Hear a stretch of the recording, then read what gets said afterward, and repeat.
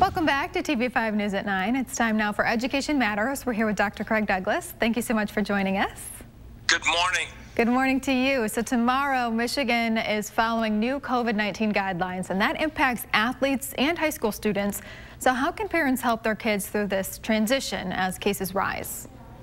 Well, it's yet another curveball thrown at all parents and educators, and most of all, our students. And as you've identified, specifically high school students, it's tough. I mean, the COVID-19 numbers are rising. These restrictions are being put in place for our safety, and it is directly impacting educational systems and putting a strain on everybody.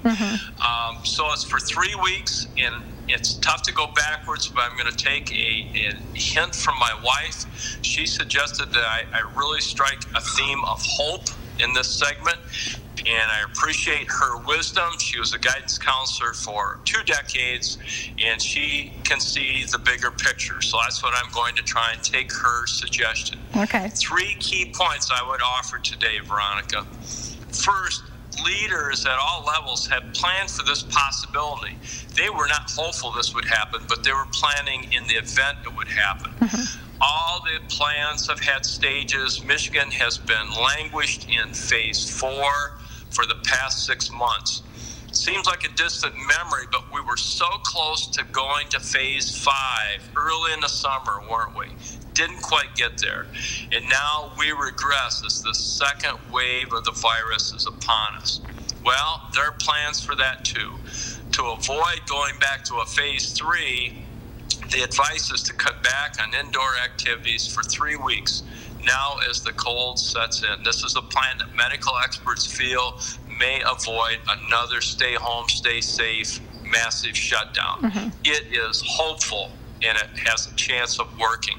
Second, all indications, and you've been great about reporting this, all indications is science is very close to a couple of different vaccines.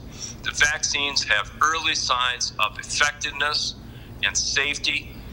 Once this vaccine is approved, whatever form, and distributed, it will help ward off this virus, and perhaps getting us back to flatter curves and closer to phase 5 and ultimately phase 6 with more normalcies. This is indeed hopeful. And then finally, research shows us that if we have a positive attitude about these dips, these regressions, our physical and mental health improves. Our outlook is better. Students see this as they watch us as adults, and they in turn become stronger and more resilient. Learning will continue, and once we return to normal activities and lifestyles, students will be able to return to pre-COVID choices. It's tough right now. None of us are happy, and the pandemic seems to have an upper hand in the short run. But it is indeed temporary. Like Joan suggested to me, it is hopeful that we just stay the course and weather the storm. And my best wishes to all students, parents, and educators as we hopefully flatten the curve and pull back out of this dip. I love that. Try to stay positive and keep the hope alive. Thank you again, Dr. Douglas. Take care. Stay safe. You as well. And for more information about today's topic, you can check out the school source page on WNEM.com.